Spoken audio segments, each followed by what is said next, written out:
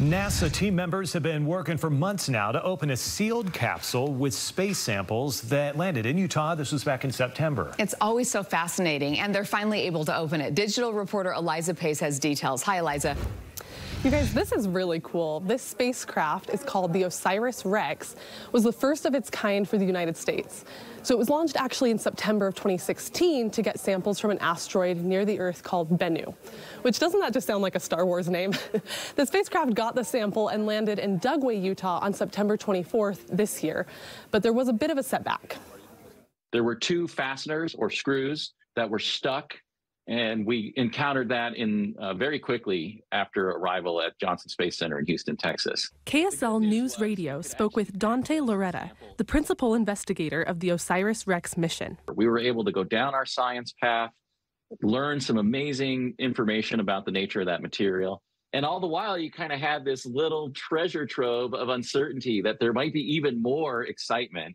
And so it's kind of like having a second Christmas. You get to open the package again, see if there's anything new inside of it that may enhance the science results you've already uncovered. NASA worked to develop new tools specific to removing the lodged fasteners. Their work was successful. Now it's all about what they found inside. The most exciting thing so far is that some of the samples are coated in a white, kind of salty crust. And we've learned that they contain high abundances of phosphorus, which is a central element for all life on Earth.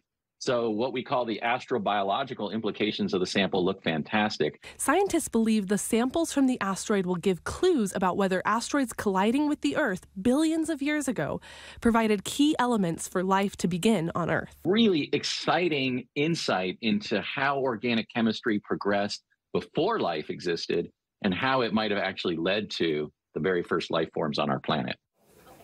The implications of what they found in the asteroid material, it's really cool. So we've got a great explainer about the space mission and more of what scientists found and what that discovery means for us on KSLTV.com. Eliza, I'm so grateful for smart people out there, aren't you? Me too. I think in another life I would have been an astronaut. I love space. I do too. I just wouldn't be smart enough to be an astronaut and do all that stuff. So we don't like to do a lot of things. We've been given certain stuff. Thanks, Eliza. Thanks, guys.